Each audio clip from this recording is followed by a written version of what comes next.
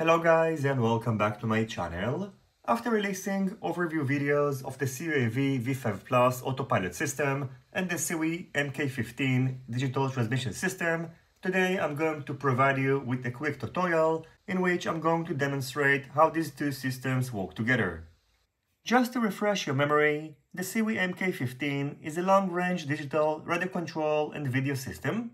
Under ideal conditions, it should get you to a maximum distance of about 15 kilometers, which is quite impressive, and it is based on an air unit and a ground unit that features a 1080p LCD screen that will enable you to monitor the live feed of the HD FPV camera, which is connected to the air unit, view the telemetry data, and adjust the parameters of the flight controller that is connected to the air unit.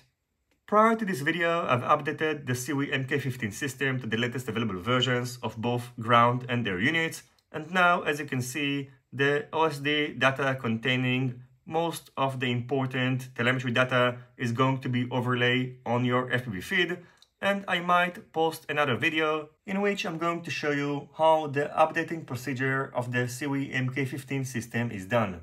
As for the CUAV V5 Plus, it's an advanced AutoPilot system that supports both PX4 and Arduino firmware, and I'm going to use it together with the new V2, which is also made by CUAV, a precise GPS module that double acts as a safety switch.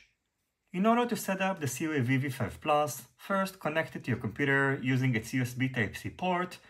flash it with your desired firmware, and after that go through the basic setup procedure, which includes selecting the type of the frame that you're going to use and calibrating the different sensors.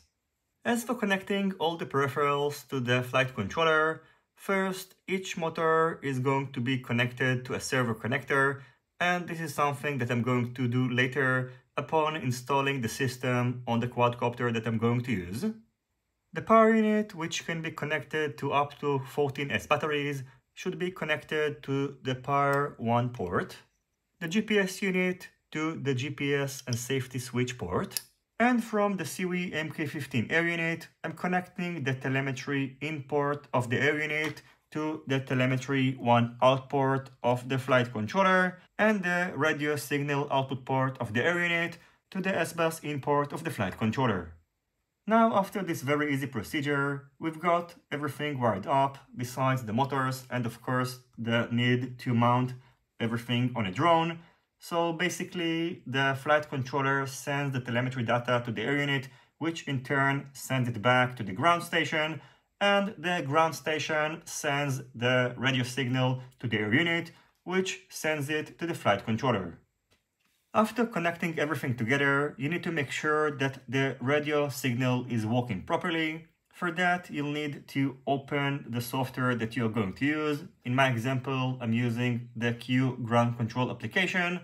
And you should note that you need to first calibrate the sticks of the radio controller itself, and only then go through the software calibration procedure in the app that you're going to use. As for using the Q ground control application on the SIYI MK15 ground station, under data link settings in the SIYI TX application, make sure that USB COM is selected under connection, and under flight controller, make sure that the correct type of flight controller that you're using is selected in order to properly overlay the telemetry data on the FPV feed using the SIYI FPV app.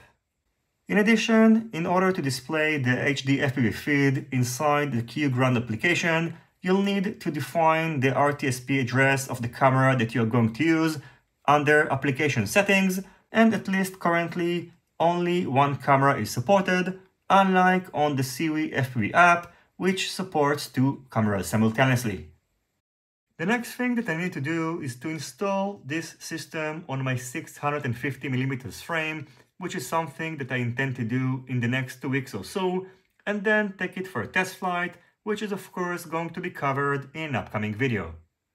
Now, before wrapping up this video, I must admit that it might seem that I'm a little bit oversimplifying things, but things are pretty simple, so this is not a very complicated procedure. Just pay attention that you are using the correct pinout on both flight controller and air unit. For example, when connecting the signal from the flight controller to the air unit, I had to switch between the VCC and ground wires on the air unit, and I also had to move the S-bus pin on the connector which connects to the flight controller. So just pay extra attention and take your time, because in case you are going to get confused, you might damage both items.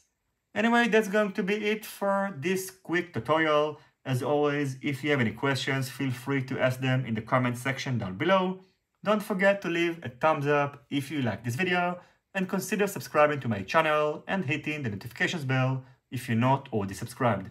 See you on my next videos, and goodbye.